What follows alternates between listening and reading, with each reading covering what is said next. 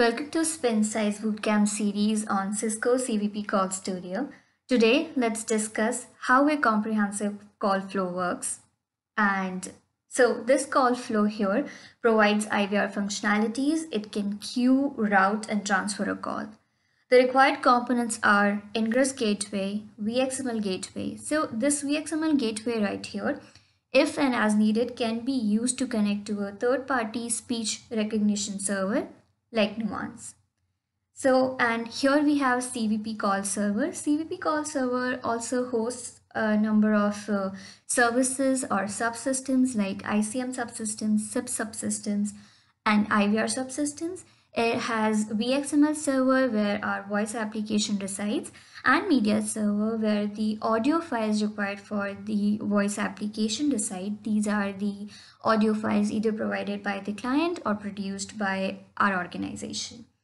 So if a call comes in, it either comes in from a PSTN or a voice over IP connection to the gateway.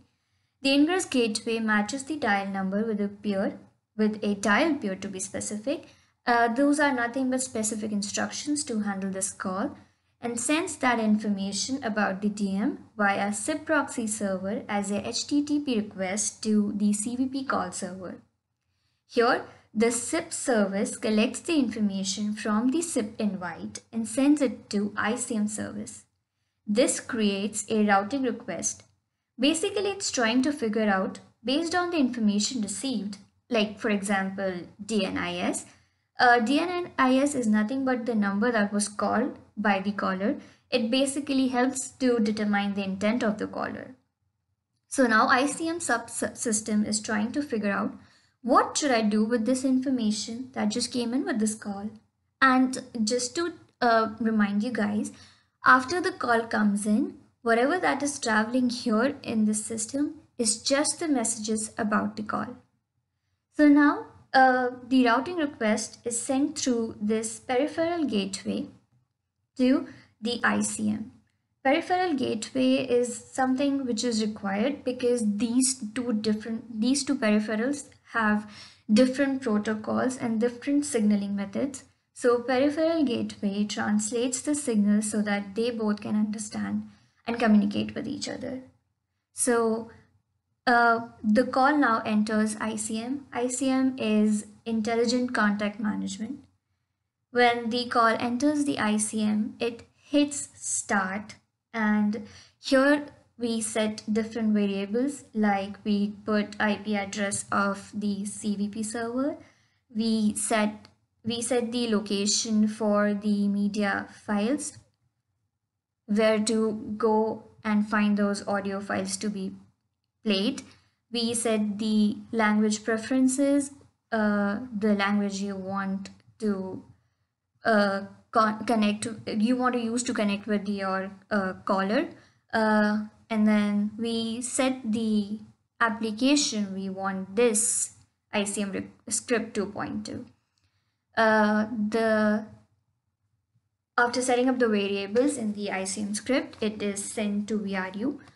VRU is nothing but a voice response unit, and this plays recorded announcements and response to caller when he touches the dial pad and inputs other information, and it can also be instructed to run an external script. Now here in the ICM is trying to make a decision for the call by matching DN with a call type, like for example which department the call came in for, and it runs the user-defined external script that we were talking about. Now this script only contains the information to launch the application on the VXML server. Here, the VXML server, as we discussed, hosts the voice application. The call router then sends back this information through peripheral gateway to the call server. The call server then tells the voice browser to launch the application from VXML server. The voice browser requests the application from VXML server and forwards the audio response back to the ingress gateway. And then ingress gateway responds to the caller To summarize, what happened here was the voice gateway communicates with the call server, which in turn forwards the call information to the unified ICM. Call router, which is in the ICM, follows a script based on this call type. The script contains instructions to launch the application on the VXML server. So there are two things you should be mindful about. Like we discussed, once the call comes in, only the message about the call flows in the system, and ICM never interacts with the call. It just makes the decision as to what to do with this call. See you in the next video.